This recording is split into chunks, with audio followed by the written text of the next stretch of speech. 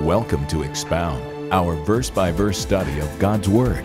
Our goal is to expand your knowledge of the truth of God by explaining the Word of God in a way that is interactive, enjoyable, and congregational.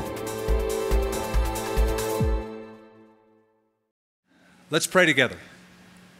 Father, we calm our hearts and we give you, like Paul said in the book of Romans, we present our bodies before you as living sacrifices, holy and acceptable, which is our reasonable service. Lord, we pray that you would, through this time together, being exposed to your word, bring a personal word to what we are experiencing, dealing with, wrestling with, deciding upon. And I pray that your same Spirit, using the same word, would have different effects according to the needs that are presented. Thank you, Lord, for those who have come out. Thank you for those who are joining us in a variety of ways. And we just pray that you would have free reign in our lives. In Jesus' name, amen. The first time that I ever went to Israel, I had a privilege of working on a farm, a kibbutz. And this was a collective farm in the northern part of the country, in the northern Galilee. And as a young guy, I was just so excited to be in Israel. And it happened to be around Passover time. And I found out that every Jewish person wants at least one time in their lives to be in Jerusalem during Passover. I knew I wasn't being able to go to Jerusalem, so we celebrated the Passover with friends, with families who were gathered there in the northern part of the country. At the end of the Passover meal and the Passover celebration, and by the way, they keep track of what they do in a little book called a Seder, the order of the festival. At the end of the Passover, they will say, Lashana Haba'ah Be'Yerushalayim, a phrase that means in Hebrew, next year in Jerusalem. Because Passover was considered the greatest festival celebrating the deliverance of the children of Israel in times past from Egypt, though it is not mandatory if you're Jewish living around the world like it is in Islam to take the Hajj to Mecca, it is preferable to be able to go to Jerusalem at least once to celebrate that notable feast. So it's always next year in Jerusalem. So I was stuck up in Galilee, not a bad place to be stuck, I'll tell you. But that heart's desire to go to Jerusalem. Well, Jesus is with his disciples in Jerusalem for the Passover. They have spent many a night with him. They have been with him 3.5 years total, and they have already spent probably at least 2 Passovers with Jesus. On this final Passover, 13 men gather in an upper room in the upper city of Jerusalem to celebrate together. It is, of all of the discourses, and we've told you about those a couple weeks ago, that there are 4 major speeches or sermons or discourses that Jesus gave. Of all of them that are recorded in the Gospels, the longest and the most intimate one is this one, the Upper Room Discourse. Now, it's called the Upper Room Discourse, and it covers John 13, 14, 15, and 16, though it's not all in the upper room. Part of it is in the upper room as Jesus washes their feet, celebrates the Passover meal with them. But then at the end of chapter 14, Jesus said, "Arise," last verse, "arise, let us go from here." So we can presume that chapter 15 and 16 are spoken by Jesus en route to the Garden of Gethsemane. Having left the upper room, but in conversation with those disciples, now 11 of them, Judas has left the room to make his pact, his deal with the enemy to arrest Jesus in the Garden of Gethsemane, and that is where they are headed. Jesus continues speaking to them, giving them instruction. And that takes us to chapter 16. Now, in this chapter, sort of like what we've seen in the previous chapters, Jesus tells his disciples what we might call the dark side of discipleship, the consequences of Christianity. He said in chapter 15, I call you my friends. But he also said, the world's going to hate you because it hated me first, all in that previous chapter. Now what he's going to basically tell them is, you are my friends, but you need to know that I have enemies, and my enemies don't like my friends. And that's you guys. So I want you to know the dark side of discipleship, the consequence of Christianity. Now he knows they're already troubled. So he begins chapter 14 by saying, don't let your hearts be troubled. You believe in God, believe also in me. In my Father's house, there are many mansions. If it were not so, I would have told you. I'm going to prepare a place for you. But even still, as he encourages them and lifts up their spirits, they're still drowning in sorrow because he has announced that he is going to die. He's announced that one of them is going to betray him. He's announced that Peter is going to deny him. So they find it awfully hard to be lifted up to exuberance. But Jesus continues. Now, something else just to make a note of, because what you find in this Upper Room Discourse is a method of teaching that Jesus employs. And if you try to outline it, you find it difficult. I know people have outlined it, I have outlined it, but those of us who delve into it and try to outline it and make sense of it, notice that Jesus, in teaching them, does not introduce a subject, then exhaust the subject, then go on to another subject that he introduces and exhausts it. What he does, rather, is he gives several items to them, then circles back around and touches on them all again in a different way, in a deeper way, and then circles back around again, then does it a few times like that. About 4 courses altogether with the same subjects. And if you think, well, that's kind of weird, it's really not that weird. That is the same way that 1 John is written. 1 John is written where John introduces a smattering of subjects with a theme. Then he goes back around and delves a little bit deeper and a little bit deeper, does it again, to reinforce a certain set of truths to them. That is the method employed in chapters 13, 14, 15, and 16. Now, chapter 16, verse 1.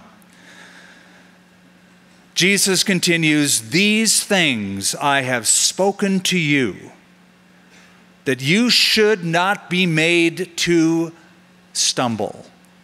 I know you're sorrowful. I know you're bummed out. I know the subjects that I have shared with you cause you great distress. But I'm not telling you that just to bum you out. I don't want you to fall away or stumble.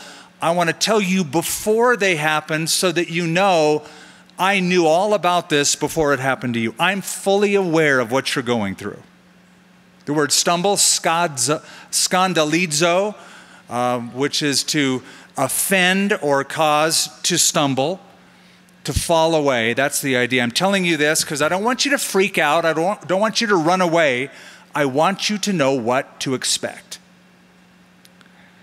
They will put you out of the synagogues. Yes, the time is coming that whoever kills you will think that he offers God service. And these things they will do to you because they have not known the Father nor me. But these things I have told you, that when the time comes you may remember that I told you of them. And these things I did not say to you at the beginning because I was with you. But now I go to wait to him who sent me, and none of you ask me, where are you going? But because I have said these things to you, sorrow has filled your heart. He says, they're going to put you out of the synagogues in verse 2. Whoever kills you is going to think that he's doing God a favor. My mind immediately goes to a young rabbi from Tarsus named Saul, who believed it was his sacred duty to arrest those who called on the name of Jesus, who had left Jerusalem and gone up north to Syria, to Damascus. And he got orders from the high priest to arrest those who called upon Jesus' name, who were still in the synagogues, to excommunicate them or to eliminate them. He was one of the chief opponents to the early church. It was a religious opposition. But then, after Saul of Tarsus gets converted and becomes Paul the Apostle, he himself will experience a very similar persecution. He'll go into a city, he'll go first to the synagogue because he said the gospel is first to the Jew and then to the Greek. And so often he will get cast out of the synagogue, a riot will ensue, he ends up going to jail or getting beat up.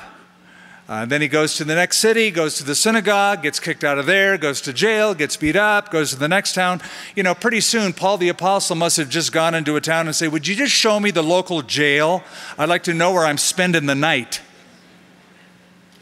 So the persecution that he was the initiator of against the early church, once he gets converted, he will find that he himself will be the recipient of it. If you know church history, you know that the early Christians in the Roman Empire had it tough. Many of them were fed to the lions for sport, burned at the stake. Some of them were placed on wooden poles, bound with ropes, covered in pitch, tar, and used as living torches to light the way for Caesar Nero to run his chariot races. Other accounts of how Christians were taken, animal skins that had been flayed or skinned recently, animal skins were placed over the believer's body and they were sewn in them so that wild dogs would be let loose, smelling the fresh scent of the animal and attack it and eat them inside the animal skin. Molten lead poured over them. Gruesome acts. Now, I commend you a book. I know it's going to sound gross, but it's inspiring to your faith. It's called Fox's Book of Martyrs. If you've never read it, it's a must. It's a must to have and to own. It's the account, the testimony of believers from early on in the first century all the way up to about the 1500s. That's the original book, Fox's Book of Martyrs. Now, Jesus is telling his closest followers what they might expect. Peter, James, John, those 11 apostles, remember Judas is out of the picture now, but he's telling them what they can expect. What is interesting is what became of those apostles as time went on. According to history, Matthew was slain with a sword in Ethiopia. John will be put in boiling oil. He will escape that, legend says, unharmed. He will then be placed on the island of Patmos to be exiled. Peter will be crucified in Rome, but upside down because he requested to be killed upside down, saying, I'm not worthy to die in the manner my Lord was killed. James, the son of Zebedee, one of the apostles, will be beheaded at Jerusalem. James, the son of Alphaeus, thrown from the pinnacle of the temple, then beaten with a club. Bartholomew will be flayed alive. Andrew bound to a cross where he preached to his persecutors until he died. And Thomas will go to India to share the gospel and will be run through with a lance while in that country, and he died. Now that's their future. And what you have to ask yourself is, what would motivate these men to suffer like they suffered and die like they died if it was a myth they were following? if they knew that they just sort of had to keep this thing going, that there really wasn't anything to the deity of Christ, the resurrection of Christ, if this was a hoax, you'd think one of them would break. But all of them did not. All of them were willing to face the most gruesome death for what they believed. And here Jesus says, I'm telling you this, I don't want you to stumble. I want you to know what's coming up ahead. In verse 3, these things they will do to you because they have not known the Father. What's interesting is he says this is going to happen in religious settings, the synagogue, by the very people who claim to know God and represent God. They have not known the Father nor me. But these things I have told you, that when the time comes, you may remember that I told you of them. And these things I did not say to you at the beginning because I was with you. Now, he's told them he's going away. He's told them that a couple of times. And so he said, I didn't tell you this at the beginning because we were always together, but that's about to change. But now I go away to him who sent me. And none of you asks me, where are you going? But because I said these things, sorrow has filled your heart. Now go back to chapter 14 for just a moment, because you need to remember this to get what he is saying here understood. Chapter 14, verse 28. You have heard me say to you, I am going away and coming back to you. If you loved me, you would rejoice, because I said, I am going to the Father, for the Father is greater than I. Now look at verse 5. But now I go away to him who sent me, and none of you ask me, where are you going? They really weren't asking where. They didn't care where.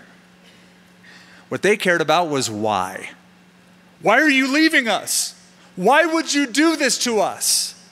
How could you love us if you said you're going to leave us? But none of them cared where he was going. He's going back home. He's going to the Father. He has left heaven in the incarnation. He has come to the earth. But their focus was on their loss rather than their focus being on what Jesus would gain. And, by the way, they were focused on what they would lose rather than what they would gain. Because Jesus is about to say, I need to go. It's for your benefit. It's expedient that I go, because when I go, I'm going to send you the Holy Spirit who's going to abide with you forever. But they're focused on why, how could this be? Instead of where. Wrong focus. I've discovered that unbelievers also have the wrong focus when you tell them about Christ and you try to persuade them to commit their lives to Christ. You ought to give yourself to Jesus Christ and you ought to enjoy his forgiveness and have a relationship with him. They focus often on the wrong things. They focus on their loss. What about all my friends that won't like me anymore or that will forsake me? I'm going to lose my friends. But you'll gain a friend that sticks closer than a brother. But I'm going to lose popularity on earth, but not in heaven.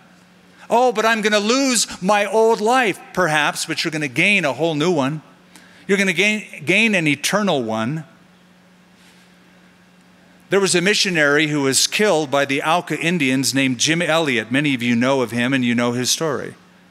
Very famous missionary. He gave his life to preach the gospel to the Auca Indians. One of the most famous things Elliot ever said is, he is no fool who gives up that which he cannot keep to gain that which he cannot lose. I love that. Focus on the right stuff, not the wrong stuff, on the eternal, not the temporary. But because I have said these things, sorrow has filled your heart. He knew his men. It was still written on their faces. All of the promises he gave them in this speech, they're still kind of like walking along going, oh man, this is a bummer. What a drag. I hate this. Nevertheless, verse 7, nevertheless, I tell you the truth. It is to your advantage that I go away. Now, I just got to know that these disciples at this point were going, are you kidding? It's better that you go away? No, I have a different idea. I think it's better that you stay with us. I think we're going to take a vote and you just hang around with us. We like that plan better. Nevertheless, I tell you, it's to your advantage that I go away. For if I do not go away, the Helper, remember that's the Holy Spirit, mentioned, he's called the Helper 4 times in this Upper Room Discourse. You need help. You need all the help you can get. And so do I. And I'm so glad Jesus said, you have it. In fact, you don't just have help, you have the Helper. He's not just going to give you resources, he's going to live inside you to pull it off. You have the Helper. I'm going to send the Helper. He will come to you, but if the Helper will not come to you unless I do. But if I depart, I will send him to you. Here's the deal. And you don't have to give me a show of hands because this is a rhetorical question. Have you found that the Christian life is sometimes very difficult to live? Of course. We all have. And how often have we doubted and wondered, am I going to make it through this? This is more than I can bear, or I'm struggling in this area. I don't know if I could ever conquer it. That's why you need a helper. And he'll live inside of you. And he knows your weaknesses. But he still is with you. And he's not going to leave you. And he's always going to hang around. I love an illustration that D.L. Moody, the evangelist from Chicago, gave when he was alive. He was a simple preacher, and he loved simple illustrations and explanations. He held up a glass, an empty glass, and he said to his congregation, now, how am I going to get the air out of this glass? He goes, I suppose I could get a pump and pump it out, get some device to pump out all the air, but then I will create a vacuum and shatter the glass. So how will I get the air out of the glass? Then what he did is he took a pitcher of water and he poured it in the glass till it filled up, and he said, problem solved. I get the air out by having it filled with water. And he said, that is the Christian life. That is the victory that is offered you by the Helper. The key to your success isn't trying to suck out one sin, one problem at a time, but just being filled with the Holy Spirit. Be filled with so much of Him that there's nothing left of you. Oh, but there's so much air in there. Just keep being filled. In fact, it is in the present tense in the book of Ephesians when Paul says, be filled with the Spirit. It's be being filled. Be constantly being filled with the Spirit. The Helper. If I depart, I will send him to you. Now remember, just to jog your memory, Jesus called the Holy Spirit another helper. And I told you, just want to refresh your memory. I know you've memorized this by now. If you haven't, I'm going to tell you a second time. There's 2 words Jesus could have used for another helper. He could have used the word heteros, which means another of a different kind. But he used the word allos, which means another of exactly the same kind. And the illustration that I gave you was, let's say you pick up a CD that somebody says you ought to listen to this band, and you listen and you go, this is horrible. I never want to listen to another song of this band in my life. So you're about to throw it away or give it to somebody who you think might like bad music. And then you say, I'm going to go buy another CD. You don't mean I'm going to get another one just like that one. No, you're going to get a heteros CD, one that's completely different from that band. But if you were to say to a friend, I'm giving you this CD, and they go, oh, I love it. And you go ahead and keep it. I love it too. I'm going to buy another one. Now you're going to use the word allos. I'm going to buy another CD just like the one that I gave to you. So when Jesus said, I'm going to send you the Holy Spirit. He is another helper. It was the word allos, another one just like the one I've been to you all these years. It's not going to be me, it's going to be him, but he's going to provide for you the same kind of help. You've called on me, you've asked things from me, and I've been there for you. Holy Spirit will be another one just like I am. And when he has come, verse 8, that is the Spirit, the helper. When he, notice not it, the Holy Spirit is not a force, it's a person. Not an impersonal force of electricity. Oh, I'll feel the Spirit. Bzzz. It's a person, a divine person. He, when he has come, he will convict the world of sin and of righteousness and of judgment. Of sin, because they do not believe in me. Of righteousness, because I go to my Father and you see me no more. Of judgment, because the ruler of this world is judged. Three things Jesus promised the Holy Spirit will do. He's going to convict or convince, you could translate. He's going to convince the world, the unbelieving world. He's going to convince them, first of all, of sin, because they do not believe in me. A person will never be open to receiving Jesus as their Savior unless they realize they need saving. If they don't need a Savior, they won't ask Jesus to save them. If they don't see their need, they won't act to receive the solution for their problem. So the first work of the Holy Spirit is to convince people you really need help. You really are unsaved. You really won't go to heaven without Jesus. The Holy Spirit, his job is to convict the world. Now, I like this. It's not my job to convince them. It's not your job. Don't you love that? Well, I got to go out and save people. No, you can't. I've had people come to me and goes, man, you saved me. And I put my arm around him and go, I know what you're saying, but I didn't save you. I might have told you where to find help, or I threw out the rope, but God pulled you in. He's the one that saved you. So it's not your job to convince people or to convince people. You know, I had friends trying to talk me into following Jesus for weeks and weeks. And finally I got so sick of it, I thought, I'm moving, I'm leaving. And I moved way up north, 400 miles away. And I was watching television one afternoon, all alone. And I'm watching Billy Graham on television. And I'm listening, but it wasn't really what he was saying. I didn't even remember what he was saying. But I felt a conviction. I felt convinced that I needed something. My friends have been trying to, push me over the edge, sign on the dotted line, but I'd have none of it. But that afternoon, completely caught off guard, the Holy Spirit used what I heard on that television broadcast to draw me in. He convinced me I was a sinner. He convinced me that I needed a Savior. By the way, how else do you explain the results of Peter at Pentecost? Peter preaches the gospel on the day of Pentecost. Yes, the same Peter who denied that he even knew Jesus, that Peter. The same Peter who said a lot of stupid things during Jesus' ministry, same dude.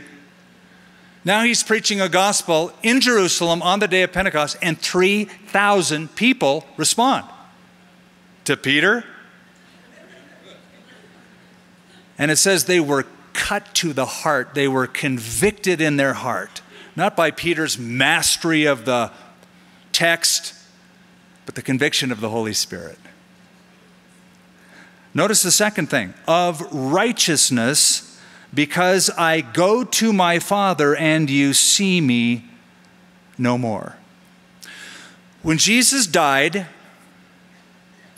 and then rose again from the dead and then ascended to the right hand of the Father, having completed the transaction, it's as if God the Father was saying, this is the righteousness that I will accept in my presence, the righteousness of this one. That's why you need to be in Christ, clothed with the merits of Jesus Christ, not your own. You know, I have noticed that by and large, when it comes to righteousness or goodness, the world is sort of like they carry around a scale in their head. They may not articulate it like this, but it's as if they have like a little thermometer, and from cold to hot. And so a criminal might be like 10%, 20% good, righteous. And then there's other people who are a little warmer. You know, they do a few good things, they're 30, 40%. Then there's other people who are really good, and they're even religious. They may be 50, 60, even 70%. God's 100%. And so they kind of measure on a sliding scale. Whereas the Bible says about all mankind, none are righteous, none are good. Even Jesus said, "Why do you call me good? There's only one who is good, that is God." That's God's standard of righteousness. He is perfect. No one else is. Now, religious people think that they can raise the temperature of their thermometer. Work a little harder, get a little hotter. If I get up to this level, then God will accept me. He has to. I've earned it. And their righteousness is like the Avis Rent-A-Car motto. We try harder. I try harder. My church tries harder. Yet God said through the prophet Isaiah, all of our righteousness is as filthy rags. So the righteousness that God will accept as seen by the ascension of Jesus to the Father is that kind and that kind alone. So that's why we are clothed in Him. Our trust is in Him. And then finally, verse 11, of judgment. So He'll convict the world of sin and of righteousness and of judgment, because the ruler of this world, and we discovered last time in our study that that is Satan, the ruler of this world, is judged. When he convinces a person that not only are they sinners in need of a Savior, not only are they not righteous in their own merit and their own religious works, but that there is a consequence to it all, and that's called judgment. There really is a final judgment, and if left to themselves, they will face the certain judgment of God. That's a work of the Holy Spirit. It's a work He does. And again, it's His job, not yours. Oh, there's a sinner, man, I'm going to dangle him over the fires of hell. Right now, he has his cafe latte, I'm going to go over there right now, and I'm going to make him sweat it out. The Holy Spirit will convince the world of sin and righteousness and judgment. And by the way, I find it healthy when a person begins to think of the future and think, if everything that they are telling me is true about Jesus Christ from the Bible, if I stand before this God, I am ill-prepared to face that judgment. I think it's a healthy thing to think along those lines, because that takes you back to the first one. He convinces the world of sin, and that's where you seek a Savior. Verse 12, I still have many things to say to you, but you cannot bear them now. When I was a week old in the Lord, 2 weeks old in the Lord, 3 weeks, the first month, etc., there were many things I didn't know that I know now. The Lord has revealed them to me over the years. I mean, if you knew how ridiculously rudimentary I was in my relationship with God, it's laughable. I mean, I remember reading my Bible and smoking marijuana and taking other substances, thinking, hey man, it's natural, God gave them to us. And in fact, I kind of feel like I really get in touch with God when I think I've seen God perhaps on that substance. I had received Christ, and it was 2 weeks later that my friend said, you know, I don't think that's a good idea. And I wasn't convinced. But again, one day I was alone and I was reading the Gospel of Matthew, and the Holy Spirit convinced me, you need to get rid of those drugs. And I'm thinking, man, that's a lot of money. Well, I could sell them, and I could get, I could use it for the Lord, the money.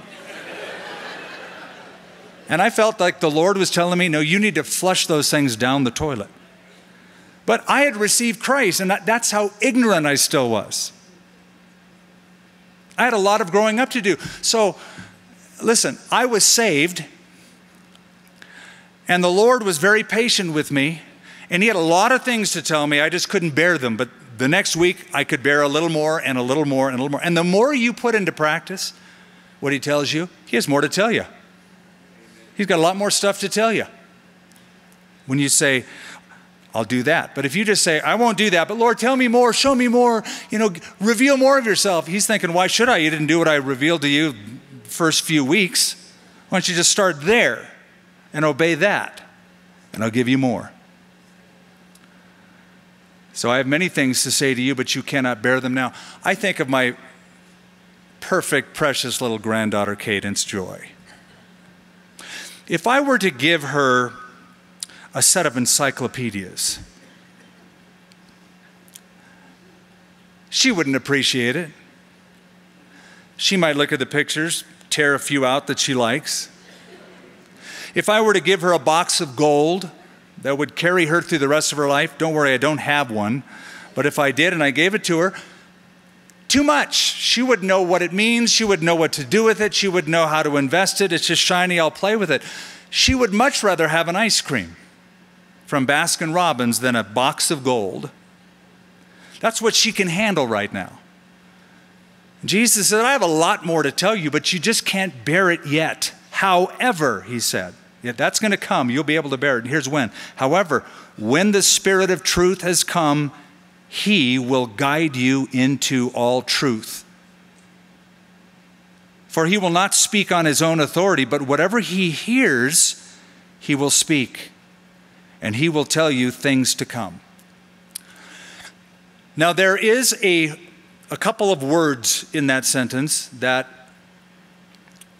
most translations do not carry in English. Notice it says to you in verse 13, when the Spirit of truth has come, He will guide you into, what are the next two words? All truth. There's an article that should be there. All the truth. Tes aletheos. The truth. It's not just whatever you feel to be true at the moment, man.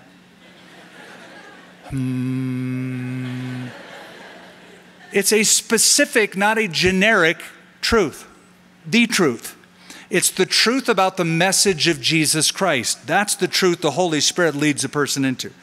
It's the same idea when in that little book of Jude, that little one-chapter book of Jude toward the book of Revelation, when the apostle said that we should contend earnestly for the faith once for all delivered to the saints. Not just for faith in general. You have your faith, I have my faith. Just believe strong enough and long enough and have your best day now. But it's the particular kind of faith and the particular kind of truth that centers on Jesus. It's New Testament truth. So that's very important. He will guide you into all, specifically the truth. And notice, He amplifies that, verse 14. He will glorify me, Jesus said. He will take of what is mine and declare it to you. All things that the Father has are mine. Therefore, I said that He will take of mine and declare it to you. Now He is telling us, He's informing us what it looks like in the life of a believer filled with the Holy Spirit, influenced by the Holy Spirit, controlled by the Holy Spirit. Now, there's a couple of verses I want you to tie together, because remember, Jesus introduces the subject, leaves them, comes back to them, leaves them, comes back to them, and He's done that already. So go back with me to chapter 15 and look at verse 25 or verse 26. It says, when the Helper comes, whom I shall send to you from the Father, the Spirit of truth who proceeds from the Father, He will testify of who? Me. He'll testify of Jesus, right? Then, chapter 16, look at verse 9. He says, the Holy Spirit will convince people of sin because they do not believe in me. And then in verse 14, He will take of what is mine and declare it to you. So here's the deal. The Holy Spirit, this third person of the Trinity, is like the stage director. He's not going to come out on stage and be center stage. That's Jesus' role.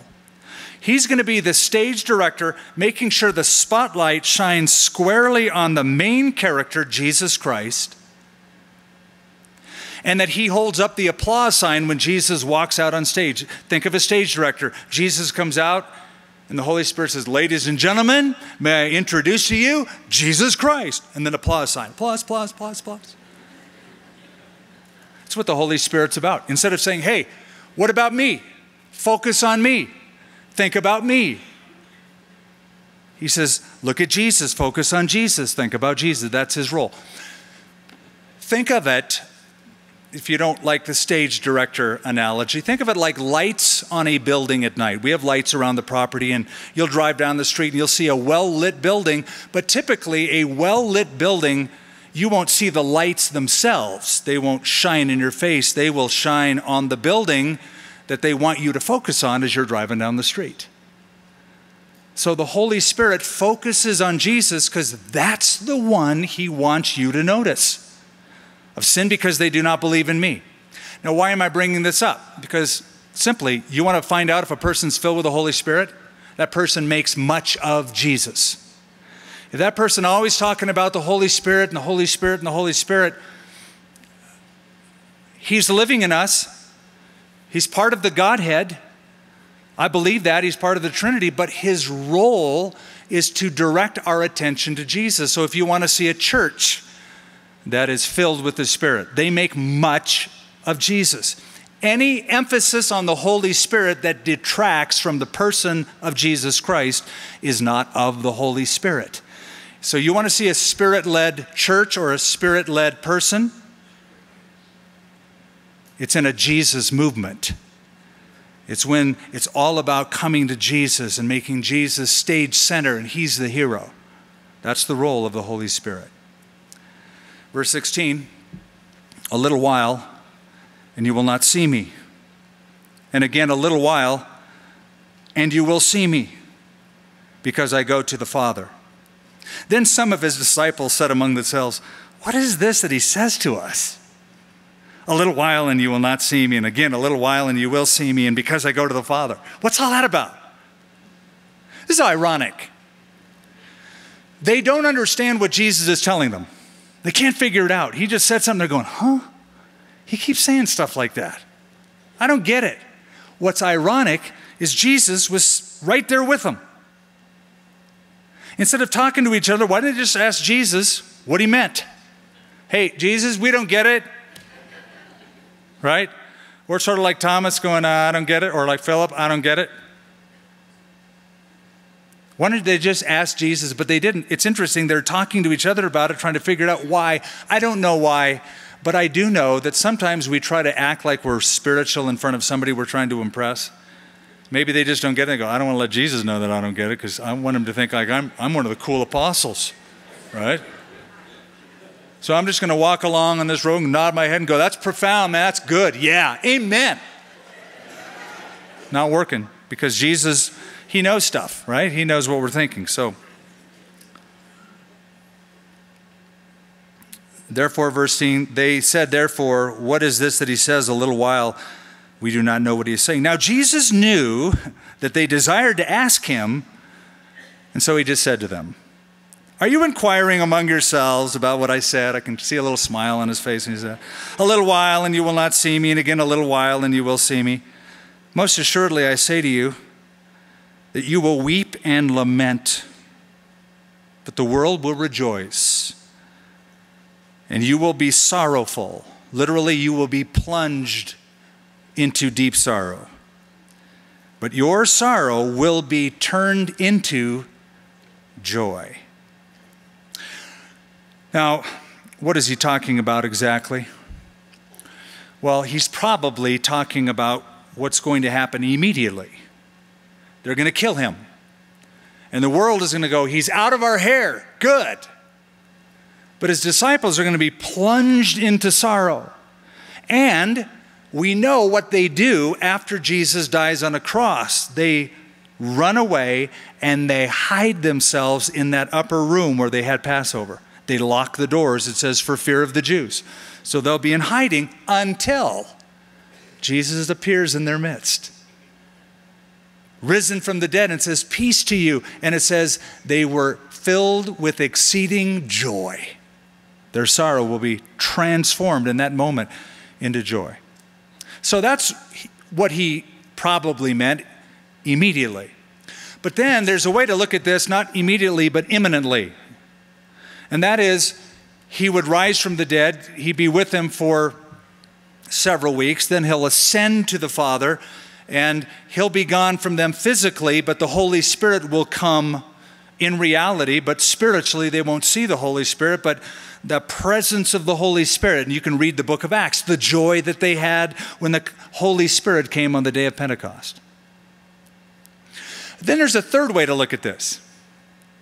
Not immediately, not imminently, but ultimately, eventually. That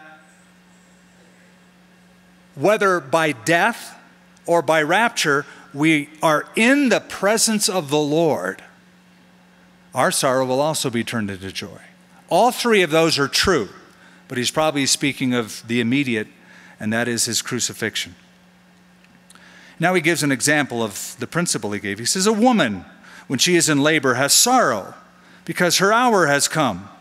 But as soon as she has given birth to the child, she no longer remembers the anguish for the joy that a human being has been born into the world. Therefore, you now have sorrow, but I will see you again, and your heart will rejoice, and your joy no one will take from you.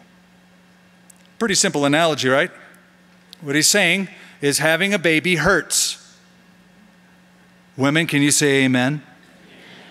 I can't talk to you, obviously, from experience. You know, when our wives have babies, us men, we're all stoked, we're happy, we're like, I'm having a baby, I'm having a boy, I'm having a girl, whatever. But that's about the anguish we have. I love what Carol Burnett used to say. She goes, if you want to know what it's like to have a baby, try taking your lower lip and stretching it all the way back over your head. And if you can do that, that's what it feels like. I remember being part of those silly Lamaze classes. I'm sorry, but for us, it didn't work.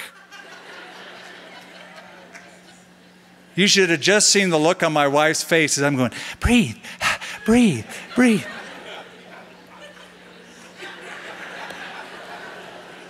Jesus saying it really hurts. But once that baby is born, she forgets the sorrow because the sorrow is eclipsed by ecstasy. The despondency is eclipsed by ecstasy. Sorrow is turned into joy. Therefore now you have sorrow, but I will see you once again, and your heart will rejoice, and your joy, I love this, no one will take from you. Okay, one of the men that heard this was a guy named Peter. And Peter's going to write 1st and 2nd Peter, right, the epistles? And I love what he says. He says, he has begotten us again, listen to this, to a living hope by the resurrection of Jesus Christ from the dead. So think of those fishermen up in Galilee. One day Jesus shows up in their lives and says, follow me, I'll make you fishers of men. They go, I'm in for the ride, let's go. And for 3 years they discover who this person, this rabbi is that they are following. And they're so excited, they're elated, they come to believe he is the Christ, the Son of the living God. They make that confession. They're on a roll. And then Jesus says, word up, I'm leaving you. I'm going to die on a cross. I'm going to rise again. Then I'm going back to heaven. And then I'm going to send you the Holy Spirit. And they go, oh, man, gee, what great. And then when he died on that cross, even though he announced it in advance, when he died on the cross, all of that hope that they had fell away. Their hope died when he died. That's why the two on the road to Emmaus said concerning Jesus, we hoped, past tense, we hoped he was going to be the one to redeem Israel. So they had hope when he came into their lives. Their hope grew, and then their hope was shattered when he died. But the day that Jesus rose from the dead, you know what happened? Their hope became a living hope. When Jesus became alive again, their hope became alive again. It says a living hope through the resurrection. Now, on the day Jesus rose from the dead, their hope went ballistic. Their hope was turbocharged hope. It was hope at a whole new level. You know why? Because now all those promises Jesus made about eternal life, now they make sense. When a dead guy comes back to life again and conquers death, and that guy said, if you believe in me, you'll never die, now that makes sense. Now all of those promises about life and eternal life and living forever, I get it now. It just happened. He's begotten us again to a living hope by the resurrection of Jesus from the dead. Verse 23, in that day you will ask me nothing. Most assuredly, I say to you, whatever you ask the Father in my name, he will give you. Until now you have asked nothing in my name. Ask, and you will receive, that your joy may be full. These things I have spoken to you in figurative language. But the time is coming when I will no longer speak to you in figurative language, but I will tell you plainly about the Father. In that day you will ask in my name, and I do not say that I shall pray the Father for you, for the Father himself loves you, because you have loved me and believe that I came forth from God. I came forth from the Father. I have come into the world. Again, I leave the world, and I go to the Father. Do you understand what he's saying? He's saying, you know, up to this point, whenever you needed something, you asked me for it. When there was a storm on the Sea of Galilee, you cried out to me. I was there. When you needed lunch that day on that hill in Galilee, I made it. When your relatives got sick, Peter, your mother-in-law, I healed her. So you've asked me for everything, but now the relationship changes. And I don't need to ask the Father for you. You can go directly to the Father in my name, praying according to my merit and according to my character and wishes. We covered that last week. You can go directly yourself. You don't need an intermediary. You have direct access to God the Father. You do not have to pray to a saint. You do not have to pray to the mother of Jesus, because you just better not talk to Jesus directly because he's so far above you, and you can't talk directly to God. No, you can. I'll tell you how you can. You can. It's not that you just can. You should do it boldly. Isn't that what Hebrews says? Come boldly before his throne of grace, that you might receive grace to help in time of need. His throne of mercy. Come boldly. I'm coming to you, Father, in the name of Jesus. That's very important. It's on his merit, not yours. If you ever say, I'm coming to you in the name of Skip, not a good plan. If you wanted to see the Prime Minister of England and you went over there and you say, I come to you in the name of Skip Heitzig, you will be turned away. But if you have United States government credentials and you come in the name of the United States and you prove that you have the credentials sent by the Commander-in-Chief, you will have access. So you come to the Father in the name of Jesus, directly, boldly. And then verse 28, I came forth. I just want you to notice something in verse 28. There's a lot of theology in one verse. Verse 28 could be a sermon series. Notice he says, I came forth from the Father. That's his incarnation. I've come into the world, his humiliation. I leave the world, his resurrection and ascension, and go to the Father, his glorification. He's giving a one-sentence summary of what he has done and what he's going to do. This is who I have been, and this is where I'm going. His disciples said to him, see, now you are speaking plainly and using no figure of speech. Now we are sure that you know all things and have no need that anyone should question you. By this we believe that you came forth from God." Jesus answered and said, "Do you now believe? Indeed, the hour is coming, yes, now has come, that you will be scattered, each to his own, and will leave me alone. And yet I am not alone, because the Father is with me." Now perhaps they have reached a point in their little stroll, leaving the upper room, going across the Kidron Valley. Maybe right about now they're entering the Garden of Gethsemane. That's what it appears like. And perhaps Jesus can lift up his head and see in the distance torches coming his way. Judas leading a band of soldiers coming to arrest Jesus. And he knows what is about to happen, and he knows what their reaction is going to be. And so they're all like, "Yeah, you know what? Now we know and now we believe." And Jesus said, "Yeah, you know what? I do know all things. And I know that in a few minutes, you're all going to be running away. You're going to scatter in all directions. You're going to be hiding in that upper room." The prophet Zechariah, I believe, predicting this, said, "Smite the shepherd and the sheep will be scattered." Jesus announces as much. You're going to be scattered. You're going to leave me alone, yet I'm not alone, because the Father is with me. Boy, there's so much there. I wish we had time to develop it. You're never alone. People have forsaken me, but has God? He can't forsake you, because Jesus experienced the forsaking on the cross so that you would never have to be forsaken. He'll never leave you. Now, when Jesus said this to his disciples, he wasn't castigating them. He was preparing them. He wasn't saying, "And you're going to leave me alone." It's like, I want you to know, because I don't want you to stumble. I've told you that. I don't want you to get freaked out by this, but your reaction is not going to be a good one. You're going to leave me alone. You're going to scatter. You're going to hide. It was all in preparation. These things, verse 33, listen to how he ends it on a high note. "These things I have spoken to you, that in me you might have peace. In the world you will have tribulation, agitation, despair, despondency. You will have tribulation, but be of good cheer. I have overcome the world."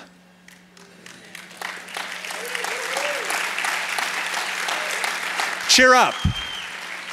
Cheer up. "Oh, but the world's getting so bad. The election is not what I thought. What's happening in the Middle East is not what I expected. My income," whatever. Cheer up.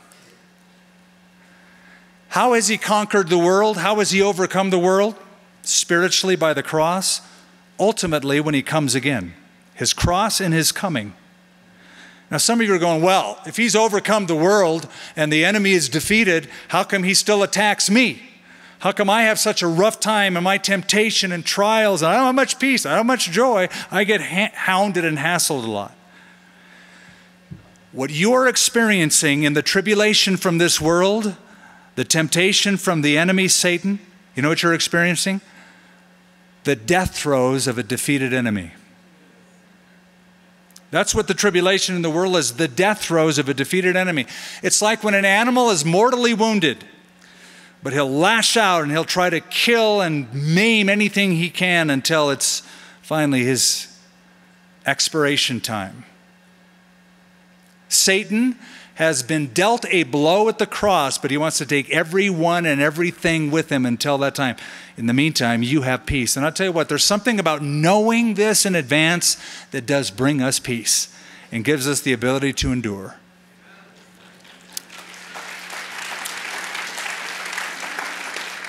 Father, with bowed heads, not because we have to, but because we want to just show you this gesture of humility in honoring you. You've been in our presence. Your Spirit has spoken through your word. Much of Jesus has been made tonight. And we thank you for him. We thank you for his life, his work on our behalf. And we thank you that he's coming again. Lord, I pray for those who are struggling. I pray that you would encourage and strengthen them and take those feeble knees and make them upright. those hands and heads that hang low. Bring joy and bring your peace.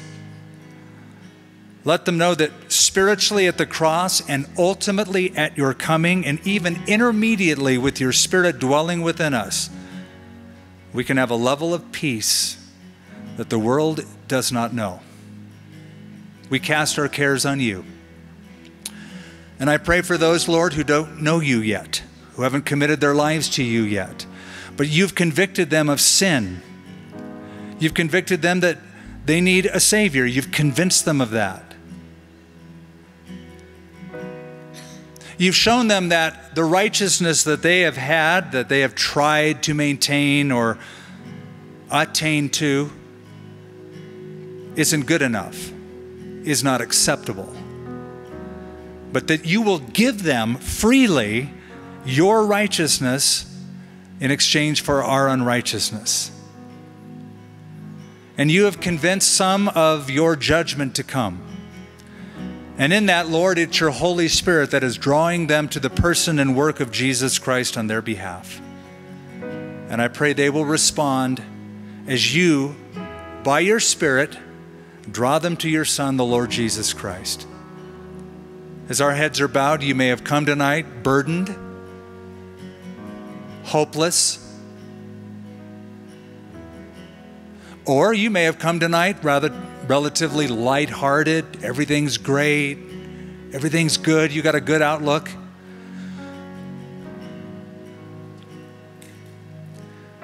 But you know your heart isn't right with the living God, according to the revelation of Scripture.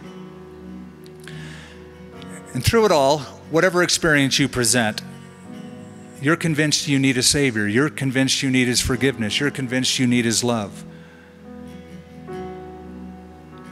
And that's because you do.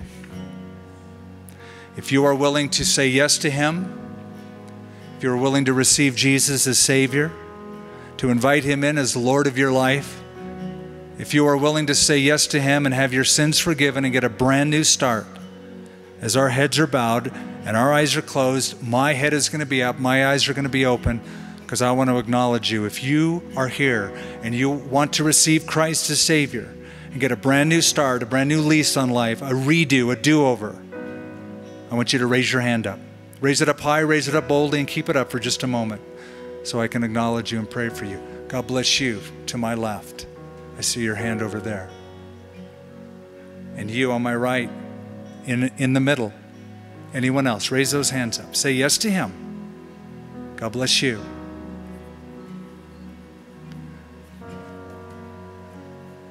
Anybody else? Would you raise your hand up? You know, it's like a drowning person. They're in the ocean. They raise their hand up. They're saying, I need His help. I need saving. I need rescuing. Anyone else? Raise that hand up.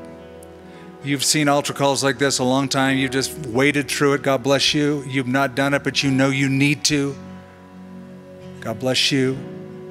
Anybody else? You and you. You're among friends.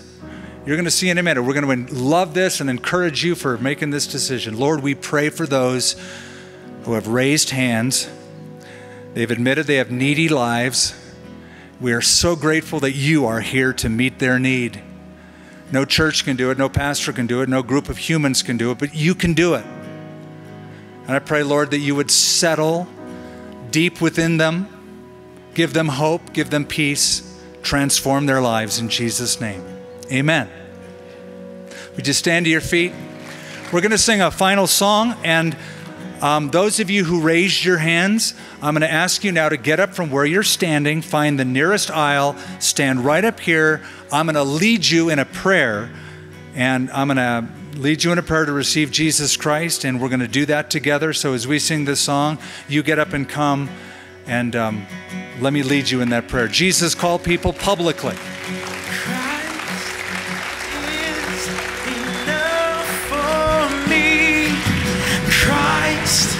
Yeah. It's enough for me. Come stand right up here. Everything I need is in you. And everything I need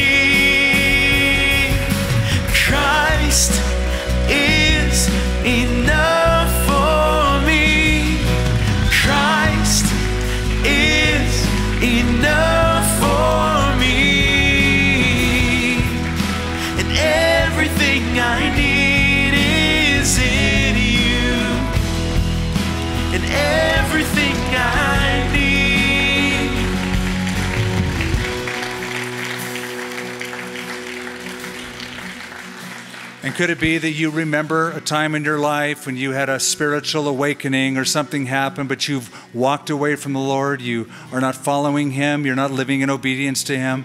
You need to come as well. You might be in the family room or the balcony. We'll wait for you, but you come. If you're in the middle of a row, just say, "Excuse me," and you will watch your row graciously part like a Red Sea to let you out of it. And maybe somebody will even stand with you just to encourage you, but just say yes to Him. Come back to Him, or come to Him for the first time. Anyone else? We're going to sing this through one more time. Please come. I have decided to follow Jesus. No turning back. No turning back. I have decided to follow Jesus. No turning back. No turning back. Go ahead. Tell them they did the right thing. Tell them that. Yeah. Okay. Those of you who have come forward, I'm going to lead you in a prayer. I'm going to say this prayer out loud. I want to ask you to say this prayer out loud after me from your heart to the Lord, okay? You tune everybody out, and this is just you talking to Him, okay? Now, come on out. God bless both of you. Yeah. Let's do this. Let's pray. Say, "Lord, I give you my life. I know that I'm a sinner. Please forgive me. I believe in Jesus, that He died on a cross, that He shed His blood for my sin, and that He rose again from the grave. I turn from my sin. I repent. I turn to Jesus as Lord and Savior of my soul. In His name, amen. Amen.